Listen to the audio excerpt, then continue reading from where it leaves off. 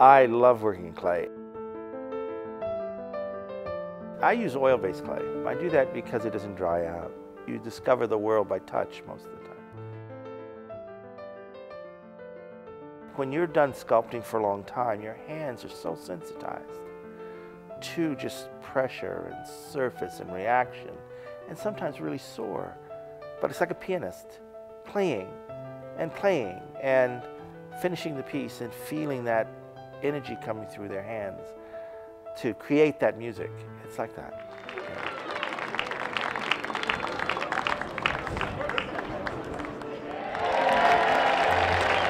I took the concept of the flame and try and embody that in physical form.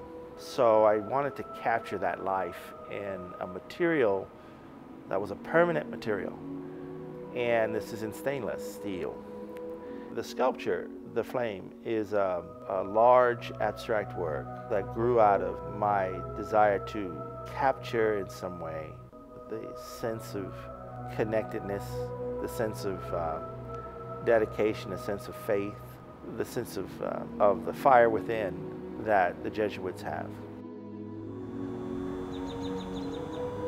It symbolizes the Jesuit dedication to education, to the student. It's a lot like the students here. They come from all over. They're drawn to the flame. They come here to study, but they come here because Creighton is a Jesuit institution too. They grow. They become more than what they ever thought they could be. And they take that out with them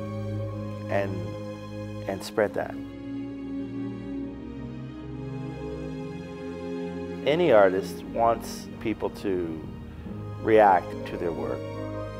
I'd like for people to get a sense of totality.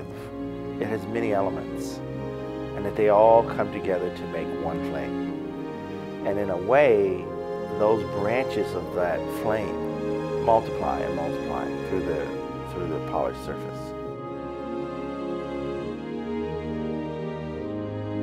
I'd like to be remembered as just a sculptor, just someone who tried to express the human condition, in some way, reflect that to people in an honest way. I'm an artist, that's what I am.